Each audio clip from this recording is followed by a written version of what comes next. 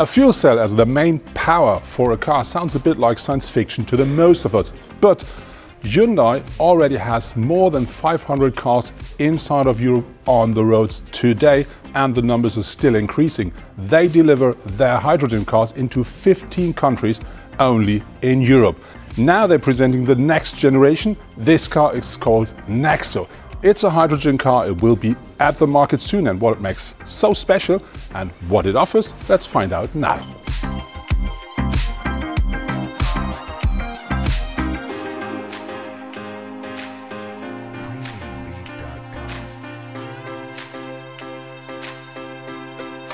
This is the next generation of hydrogen cars, and that will come to the market 2018, so this year. But that car offers a range, they say, more than 500 kilometers, but I'm not quite sure regarding to how many fuel stations and all this stuff. So I'm together here with Frank Meyer. He's the head of mobility and eco cars at Hyundai Europe. Frank, just a question. Is this a car for day-to-day driving? Definitely. With the expansion of the German network of hydrogen stations, it will be very easy to use because you don't longer need a lot of range, but you have sufficient amount of fuel stations that will help you to, in a couple of minutes, about 5 to 6 minutes, to refuel to the maximum charge of such a car. And when we talk about that car and Hyundai's, let's say, step forward into that kind of technology, what does Hyundai plan to make it happen that we will find more of those cars on the roads? Yeah. So first of all, we are very proud that we have big ambitions when it comes to eco cars in general. We launched 2 years ago the Hyundai Ioniq with 3 different powertrains: plug-in hybrid, hybrid electric.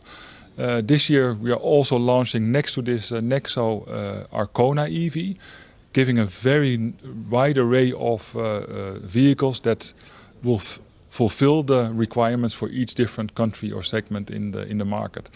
So we'll keep on doing like we did also the last couple of years, working with mobility providers, working with markets to see what is possible to deploy vehicles. And when we're talking about we want to see more of them, are there any ideas about, let's say, fleets or some people who really have a special need for it?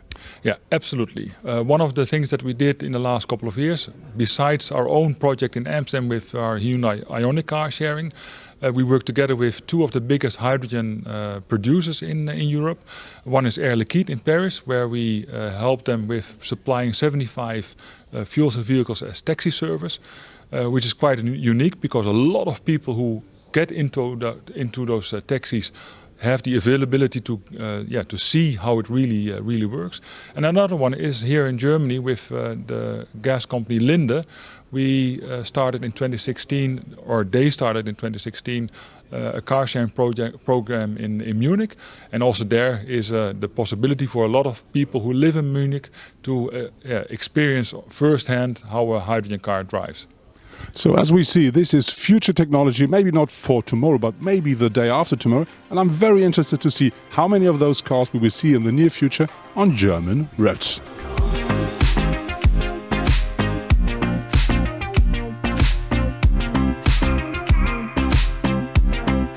The design of the Nexo is, as I think, really fresh and very modern, and this is something Hyundai did on purpose. But why they did it and what they did, the expert will tell us now.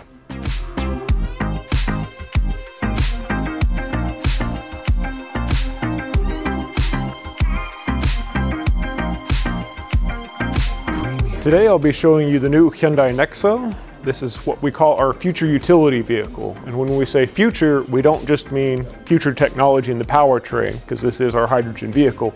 We also mean future in terms of styling. So as you can see, we have full LED daytime running lights, and it has the full LED running all the way across the bonnet here. We also have the cascading grille, which is implemented into the car, much like the rest of the Hyundai lineup. And then to show more technology and how we've really improved this car in terms of aerodynamics. So air comes through the bumper, passes over the wheel, which is especially designed for allowing the least amount of air possible to pass through the wheel. Only the minimum amount comes through to cool the brakes, and the rest passes over the wheel and over the rest of the vehicle. One of the other things that have been developed for aerodynamic efficiency is the auto retracting door handles. These can be set so that only the driver's side opens or all 4 doors open at once. Also along the side, they've implemented this D-pillar spoiler here, where air usually builds up. This spoiler helps break up the airflow so that the maximum lowest aerodynamic efficiency can be achieved. In the rear, you can see that we've kept this pure design form, and you don't see any visible rear wiper. So where the rear wiper has actually been put is way up underneath here in the rear spoiler, so that it reduces the coefficient of drag as much as possible. On the inside, you can see, compared to the iX35 fuel cell, there used to be a large bump here where the tanks used to sit. Now they've implemented 3 tanks instead of 2, and since they're a smaller size, they've implemented a full flat floor which allows 461 liters with the seats up, and once you put those seats down, you have 840 liters VDA. Where those tanks are exactly are right here along the side. There's 1 tank here behind the rear wheel, and then there's 2 more underneath the rear bench. In terms of where the battery sits, it's also directly here behind. So you have a 40 kilowatt battery, which also has 1.56 kilowatt hours. And the best way to think about the battery is this just works rather like a hybrid. So when you're taking off, when you're driving in the streets, the battery's helping the car move along. Most of the car is powered by the fuel cell stack. The fuel cell stack itself is 95 kilowatts, which makes a total of 135 kilowatts. The motor that powers the wheels is able to handle 120.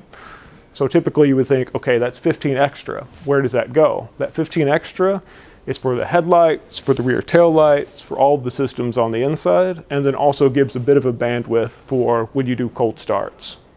Here on the interior of the Nexo, you see we've implemented a 7-inch LCD cluster. So this is where it shows all of your speed information, your fuel consumption, and so on. And for navigation, we've implemented a 12.3-inch navigation screen. So this also acts as where our radio is housed, where air conditioning units, information about the fuel cell stack and how the consumption is performing is all housed in there. In terms of the center console, we've implemented the shift-by-wire, which we already have in the Ioniq EV.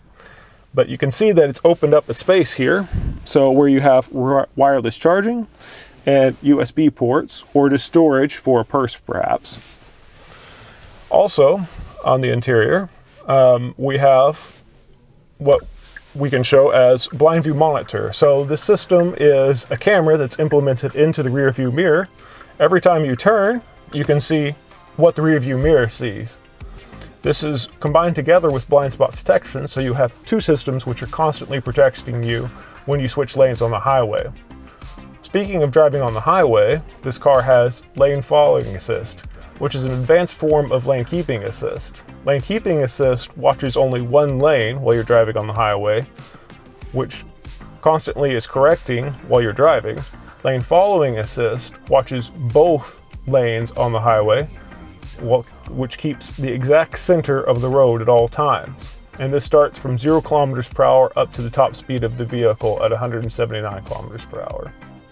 Overall, there's also remote parking assist. So when you find a parking spot and perhaps it's too small to get out of the vehicle, you drive past the spot, turn on the remote parking assist, simply step out of the vehicle, press the button on the key, and the car can park itself, either a 90-degree parking spot or parallel parking.